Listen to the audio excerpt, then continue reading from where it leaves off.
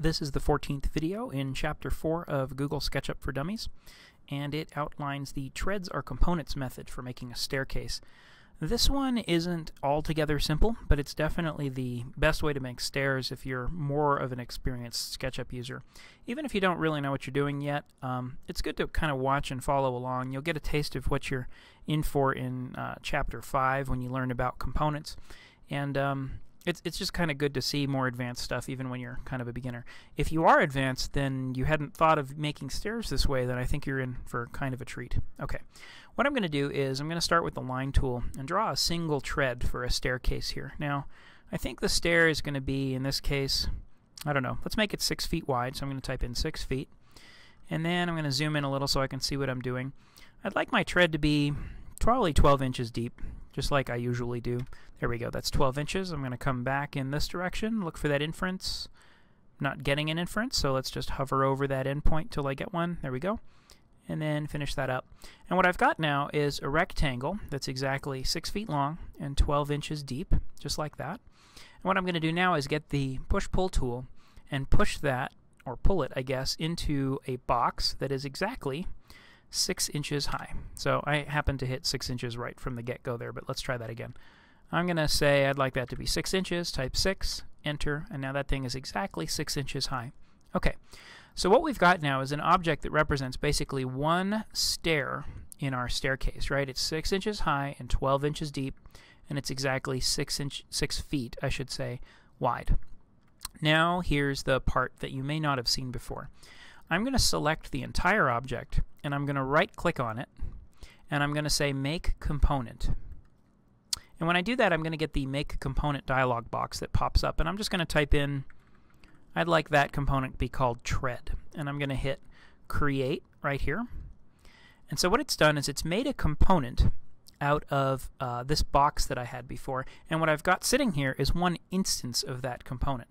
Watch what happens if I take the Move tool, and I'm going to turn the Move tool into the Copy tool by hitting Control on the PC or Command on the Mac. There we go. You see the little plus sign that appears. I'm going to click here, and then I'm going to click up here at the top corner to make a second instance of that component. So what I have is the original one, and then a copy up here. And just like in the Copied Profiles method for SketchUp, I'm going to type in how many additional treads I want. Now, in this case, it doesn't really matter. I'm just going to type in 11 and X. And what it did there for me is made 10 more, so I've got a total of 12 now. 1, 2, 3, 4, 5, 6, 7, 8, 9, 10, 11, 12. There we go. So I've got 12 treads, and the idea is that each tread is an instance of the same component. And the cool thing about components is anything you do to one instance of a component happens to all other instances at the same time. So watch what happens here. I'm just going to double click on any of those instances, and now I'm going to kind of zoom in a little bit and grab the push-pull tool and push on this, and watch what's happening to all the other treads at the same time. They're all being pushed to exactly the same extent. I'm just going to click there to finish push-pulling. Let's pull this out a little ways to make sort of a nosing. And what I have, lo and behold, is a set of treads at exactly the right spacing because of the way that I built that original component instance. But I've got a whole stair that I can do anything to now just because each of those is a component instance. Watch. If I double click on here and let's say I wanted to put, I don't know, a handrail or something like that. Let's say I just wanted to put a little box on the end of each one.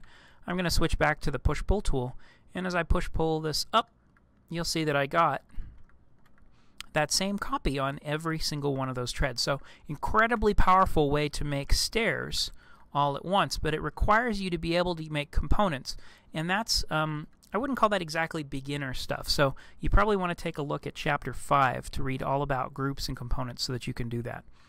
Alright, finally I'm going to show you one thing here, and I just think this is neat, which is why I do it, but watch. If I click on this instance, and then I go up and get the line tool, and then I just kind of draw this up, I don't know, maybe 36 inches for a handrail, and then I connect the end of this edge to the end of the edge that corresponds in the next instance of this component. So look how this is an instance of the component. Each of these treads is another instance of the component. And because I drew a vertical edge in this instance, I'm going to get the vertical edge in this instance as well. I'm going to connect the top of this one to the top of that one, and then hit escape to end the line, and look what it did. It actually drew that same diagonal edge in every single instance, which gives me an automatic handrail right there on the side of the steps. Okay, so that is the end of the video on the treads or components method for making SketchUp. There's more information about making components and modifying them and deleting them and all that good stuff in Chapter 5.